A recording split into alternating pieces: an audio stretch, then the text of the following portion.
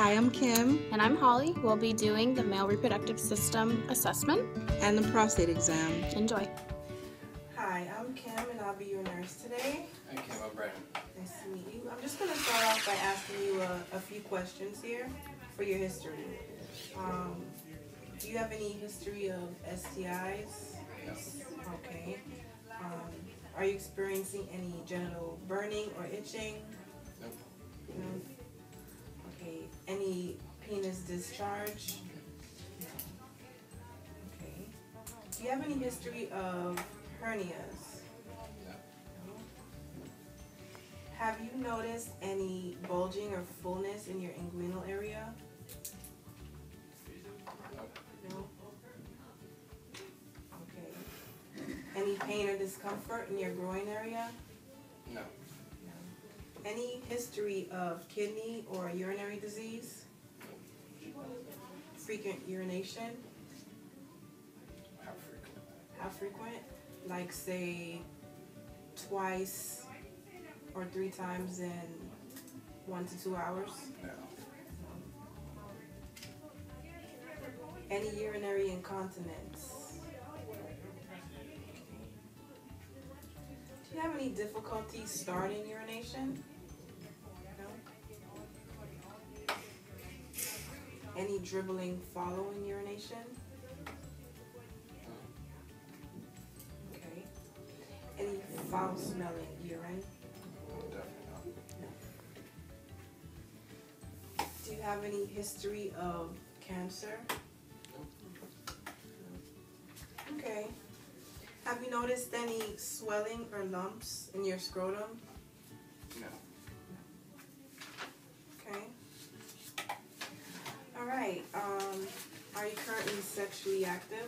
Yes. Yes. Number of partners? Okay. Gender of partner? No female. Difficulty maintaining erection? Nope.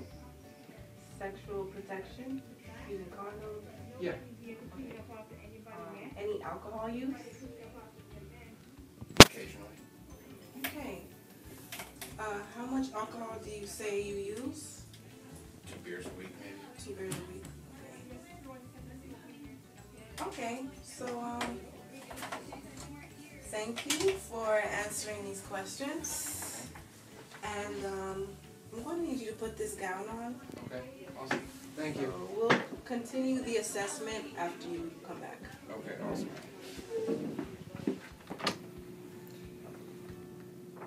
When starting to examine the testes, you want to note that usually the left testy hangs lower.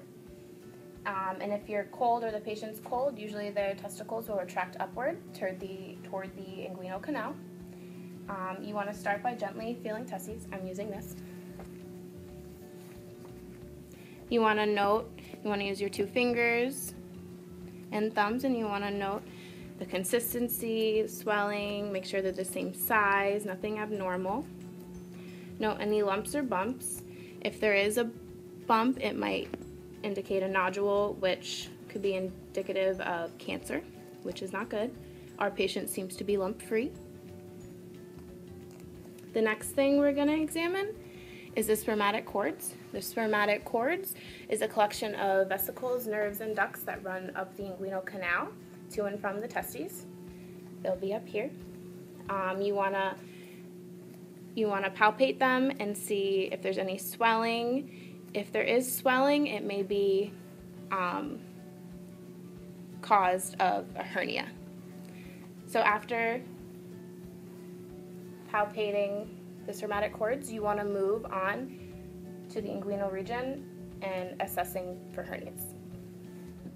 Hi, we'll be discussing the inguinal hernia assessment. An inguinal hernia is the protrusion of the intestine through the abdominal wall. There's 2 ways you can do this assessment, either standing up or supine. We will be doing the supine assessment for the video because of our mannequin. The inguinal ligaments run between the anterior superior iliac spine and the symphysis pubis. Okay, for this assessment, you want to ask the patient to lift his chin onto his chest and take a deep breath. Can you please lift your chin and take a deep breath? You want to ask the patient to take a deep breath and hold it while bearing down. Now you will assess for any bulging in the inguinal area. You ask the patient to relax. There are no bulges. There's another way you can do this by asking the patient to resume the same position, but instead of bearing down, you'd ask the patient to cough. Can you please cough? Okay. You may ask the patient to repeat this process twice, just to be sure. And that concludes our inguinal hernia assessment.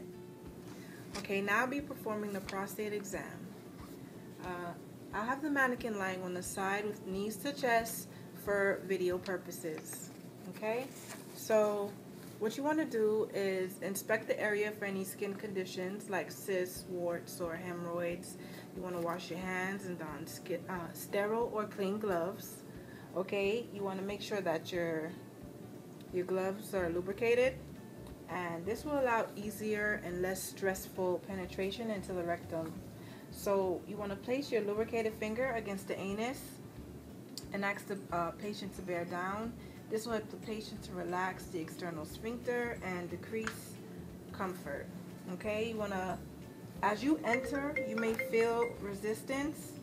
If you meet with any stool, it's easily moved out the way.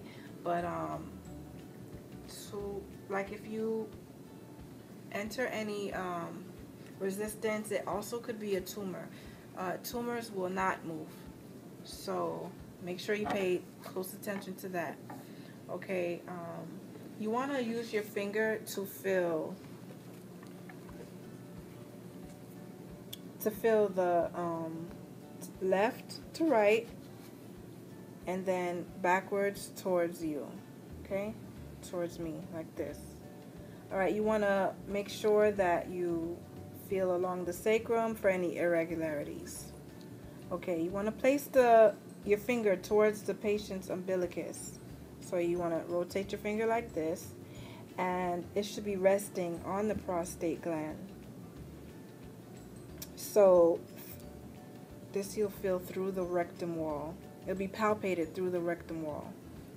Okay, you want to assess if you can feel each lobe distinctively and also the symmetry. Alright, you want to feel if it's any discretely firm areas, which can indicate any nodules. A normal prostate would feel like the tip of your nose. Any firmer than that will indicate some sort of malignancy. Okay, what you want to do is cover the patient up after you are finished.